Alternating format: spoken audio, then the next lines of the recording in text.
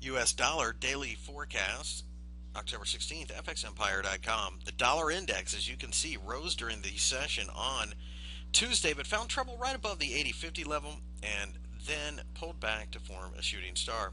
This shooting star, of course, shows trouble, and the 80-50 level is an area that we figured would be resistive anyways. The shooting star suggests that we're going to pull back, but quite frankly, we're not looking for much. We think this is just a return to this area that we've been consolidating in for some time. Alternately, though, if we managed to break the top of this shooting star, that would be a very bullish sign and have us buying this contract going forward.